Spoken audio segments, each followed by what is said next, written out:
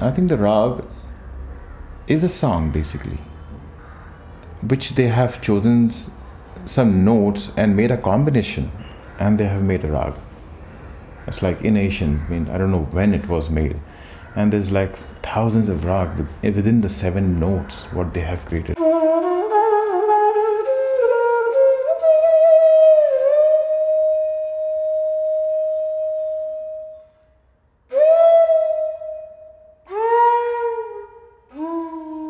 We have like a lot of different moods of raga. We have sentiment raga, we have devotional ragas, we have romantic raga, we have serious ragas also. So depend what raga are you playing and how you see to that raga, keeping the same notes, the same combination of note, and doing your own composition. There are very traditional composition also, but if you want, you can do your own thing. There's no bound on it.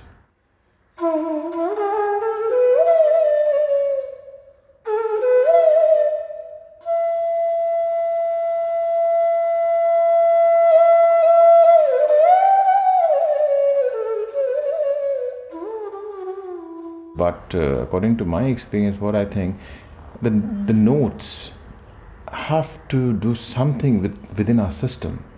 So it affects your chakras and your mind frame if it is played in a certain time, as we have the sunrise ragas, early morning ragas like Lalit and Ayr Bhairav and many other Bhatiyar and all that.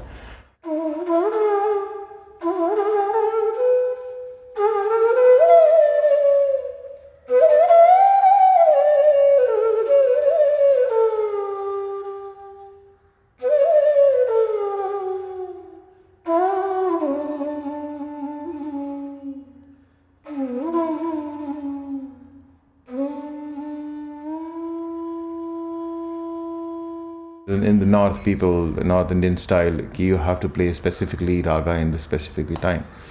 But according to Rishi Muni, it helped, I think, because now there's a therapy, medical therapy also through music. If that works, I'm sure this timing raga frame will definitely work on it.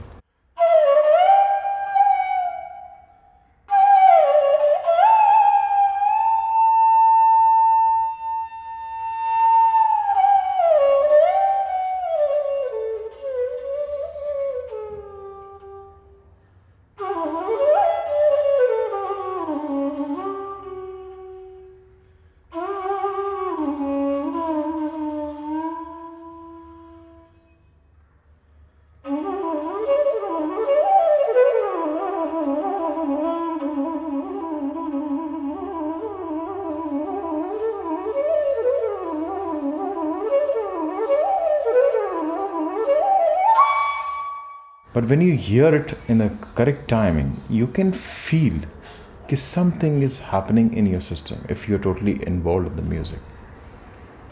A lot of people say that it doesn't matter because anyhow if you're playing in an auditorium, it's dark, whether it's morning, day or night. But still, because you have come from your house to the crossing the road and everything, you can feel the sunrise. If you're sleeping also, if your eyes are closed, somewhere you can see the goldenness around your nature or whatever. So you can feel the morning, and the notes are really have to do something with the system. I have felt it many times.